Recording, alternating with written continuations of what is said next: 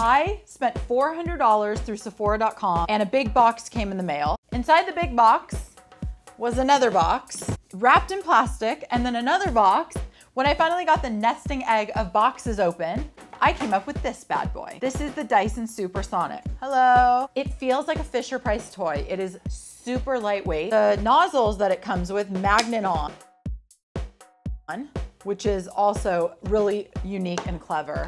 It comes with a great diffuser attachment. It's got separate power and heat buttons, so you can have it on super high airflow, but have it on low heat. I took it to the salon on Saturday and used it on clients, and I didn't like where the buttons were for me using it on other people. I also knocked the magnetic nozzle off it a couple times and had to chase it across the salon, but I do love that it's a magnet. The way they get away with having it be lightweight is they put some of the technology down here. All right, let's fire it up. Whoa, that's a lot of airflow, which I'm a huge fan of. I don't like that my hand keeps slipping down to where this air intake is down here at the bottom, and I keep covering it. It's annoying, and the way that I'm gonna fix that is I'm just gonna go to Target and you can just pick up some of this foam wrap. So Dyson, you're gonna need to put an anti-slip grip on this handle for me.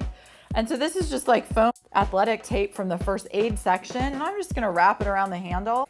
So now it has an anti-slip grip right here. Comes with a very small silicone mat. This is way too small. I don't have time when I'm doing my hair, and I'm sure many of you don't either, to take the time to line up your blow dryer on the little pad. While you're at Target picking up the anti-slip tape, you just pick up one of these OXO drying mats in the dish section, and now you have a giant mat. It's a great way to protect your counter and to be able to put that down without having to aim it onto this tiny little, like, is this a panty liner?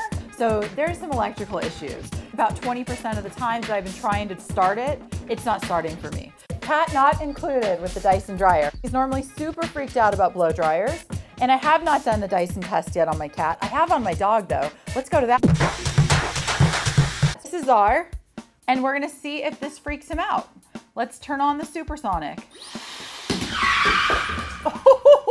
Okay, so it does not pass the cat test. For all of you wondering about $400 being a lot for a blow dryer, you could pick up 30 of the Revlon frizz control from Target that retail for around $13, but you're gonna need all 30 to produce the airflow you're gonna get from one Supersonic. My final Supersonic verdict is wait 6 to 8 months.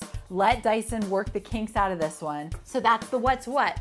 I'll see you next time when I give you another Brig's Eye View. Oh, it's not turning on now. I think it's going back.